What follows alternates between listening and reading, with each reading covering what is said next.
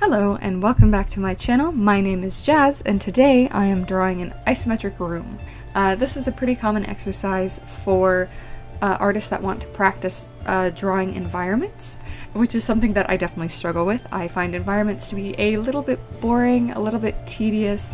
I don't enjoy them very much, but I do know that backgrounds that have more effort put into them can really elevate an illustration beyond something simple into something that feels a lot more real, that tells a lot more of a narrative, and a room can really describe a narrative or character, really contribute to the atmosphere, that kind of thing. So I believe, as much as I don't like doing it, it's an important skill to practice and get better at. So that was my goal here, was to really fill in this environment and make it look rich and lived in, and also to tell little mini stories. So isometric, by the way, means that all of the dimensions are equal, so this is a perfectly cube-shaped room.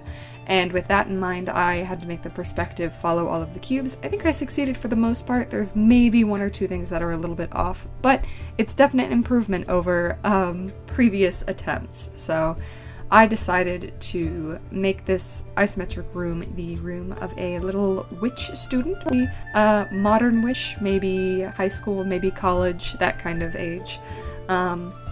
And that allowed me to fill in the space with items that might be a little bit more fun than your typical room. So it's environmental practice with a little bit of fun sprinkled on top, which is something that is important to do. If you're practicing something you don't like, it's a good idea to connect it to something that you do like. For example, if you hate drawing architecture, you hate drawing buildings, but you love drawing characters, it's a good idea to draw what you believe would be your character's room or their house or something like that, because it allows you to think about your character and use them as a stepping stone to improve a skill that you're not as happy working on.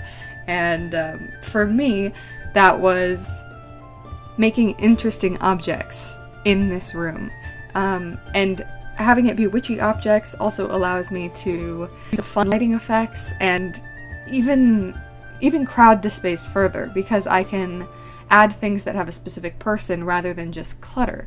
Like, my room is probably about as crowded as this room here, but a lot of it is clutter that doesn't have a specific theme or add to the illustration. So because this is art, I do need everything in it to add to the illustration. So the line art took me so long on this illustration, so it took forever, just because there's every single object in the room, and it's incredible how long it took me to fill it all in. But I am actually really happy with how much detail there is in the room. I feel like there's a lot of mini illustrations where if you broke this image up into smaller illustrations, you'd be able to see that a lot of it is detailed and of high quality in each section of the room. Like the shelves are their own illustration, the desk is its own sort of illustration, the cupboard, bookshelf, that's what I mean. So really, I was balancing making sure everything looked good enough and making sure that I wasn't putting too much detail into any one place. Like, I wasn't adding specific seams on the pillow or on the chair. So really, I wanted this to look illustrative, and I wanted to keep it simple by doing a cel-shaded style so that I wouldn't have to blend and paint everything out. Maybe I'll do a painted environment in the future, but as for this one, where we're getting used to the idea of drawing these objects in perspective, I thought it would be a good idea to keep things a little bit simple. Some of the hardest parts were making sure that round objects fit with the perspective. So the carpet on the floor, the window on the wall, because they don't have any square edges, what I had to do was draw a square, or a rectangle actually, within the perspective of the illustration, and then put the circle inside that. I'm not sure I fully succeeded on all of them, but at least some of them look pretty good. I love that backpack, that little bat backpack. It's so cute, and I don't know if it was a real thing that I was referencing or something from my imagination, but I absolutely adore it and I want one so badly. I also had the fun of being able to draw not one but two familiars in this illustration, a nice little crow and a cat curled up sleeping on the bed. Oh, so cute. it really does feel like this is the room of a young witch, so that's super fun. I was just trying to draw from anything magical that I had in my mind, so that's crystals, spell books, what's it called? Crystal ball, potions, skulls, that kind of thing. And especially the moon and stars and charts like that. I wanted this person to be sort of aiming for celestial astrology, that kind of witch, rather than something like a plant witch or a dark arts witch, or, you know, there's lots of different. I like that even though the context of witch has a sort of image that draws to mind based on the details that you put into it, it can be somebody completely different, a completely different type of personality. So if I did this illustration again, I could do something like an ancient forest witch, and it would be a completely different vibe. Like, all of the furniture would be different, the bedding would be different, the room design, all of it would be completely different. There would be more witchy stuff. I think it turned out extremely well. Each individual object I tried not to put too much time and effort into, just enough so that you knew what it was, which I think is important when you're doing designs, because even in painterly styles, you'll see that an object in the back is just 1 or 2 brushstrokes. It's more about giving the illusion of the object than the actual object. So in the future I might try to do something that's less precise, has less line art in it, but still gives the impression that this is a background. I'd love to do an exterior background of a home or something like that. I've done a couple, but I always feel like they look a little bit strange.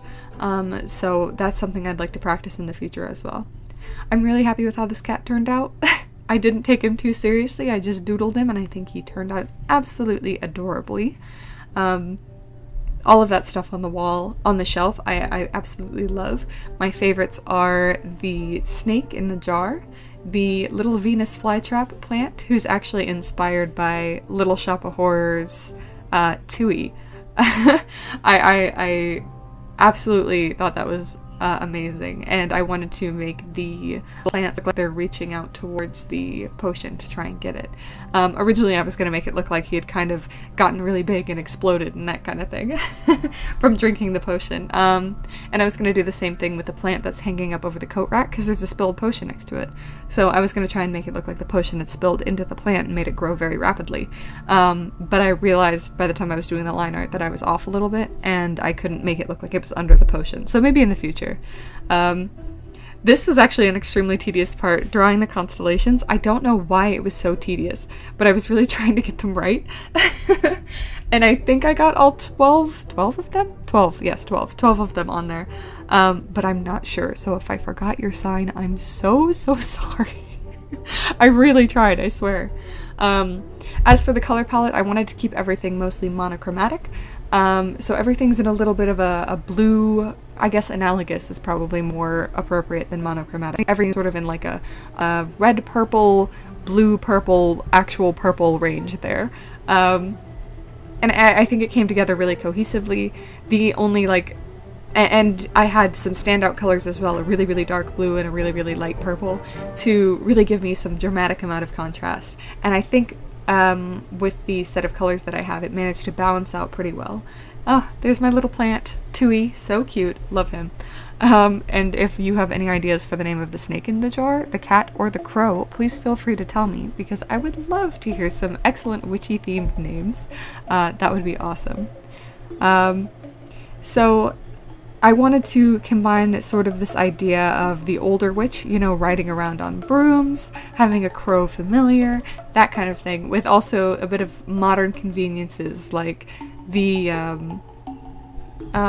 what's it called? Oh goodness. I completely my train thought. The backpack, that's what I'm talking about. And more modern furniture design, but still wanted to give the idea of witchiness in everyday life there. Originally, I wanted to make those moons look like they were sitting on a bed of cloud pillows, but it didn't end up turning out. So I still think they look like they're hanging in the night sky with those darker pillows behind them and them being lighter. Yeah, I mean, basically I'm just going through finishing up the coloring here. I don't really have all that much more to say about this illustration. It took me quite a while, but I'm really happy with the way it looks. At the end, I bring in this really vibrant pink color that I use to make all of the glowing parts of the illustration really make them stand out. But yeah, for the most part, I think I'm just about done with my narration here, so I'll pop back in at the end.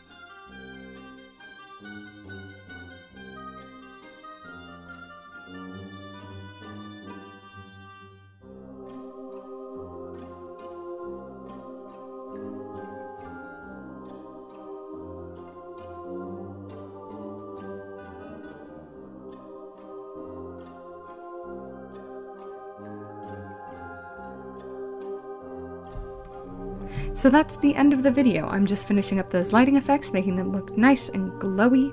If you like this video, leave a like. If you'd like to see more, subscribe. You can also follow me on my social medias, which will be linked in the description down below. That's Twitch, Instagram, and Twitter.